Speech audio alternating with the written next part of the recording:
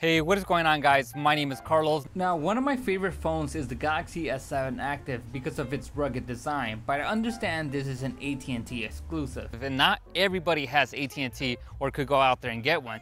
So I'm gonna be showing you guys today how you can make your S7 and S7 Active.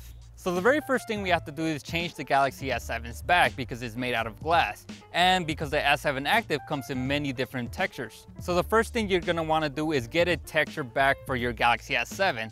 Now, I know you're gonna be asking me, where can I get this? So, D-Brand actually makes a whole bunch of different skins with a whole bunch of different textures. You can get carbon fiber, wood, metal, cement skins, all on their websites. All the links will be down below in the description so you guys can go ahead and pick one up. So personally for me, I went with the wood D-Brand skin because I wanted to match the environment I'm at right now. So the next thing you want to do is make the S7 more rugged because the S7 Active has a rugged design. So if you ever drop this phone, it's not going to break.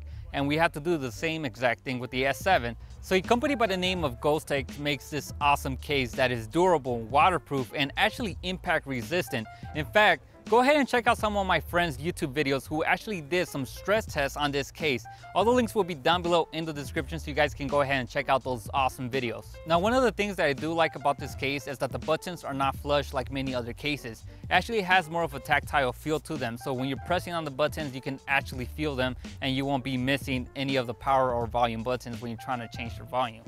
Even though this case comes with a built-in screen protector, the touchscreen works flawless. I have not had any issues with it at all. Now, I do love its rugged design, so I actually know that my Galaxy S7 is always gonna be protected when I'm using this case. Now, another thing that I do like about it that kind of worries me with the Galaxy S7, even though Samsung claims that it's water resistant, I still kind of feel a bit worried when I drop it inside water because there's been many reports where people have been saying that they had issues with the Galaxy S7 once they put it in water. Now, this case does feature flaps, so it kind of gives me that peace of mind knowing that my Galaxy S7 is going to be truly waterproof, not water resistant.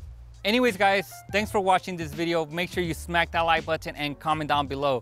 Also, make sure you guys check out some of my friends' videos like I mentioned earlier. They did a whole bunch of stress tests, especially Danny, who actually threw this phone a really long distance and it still survived. Make sure to follow me on Snapchat and Twitter at MobileCarlos. Thanks again for watching, and I'll catch you guys on the next one.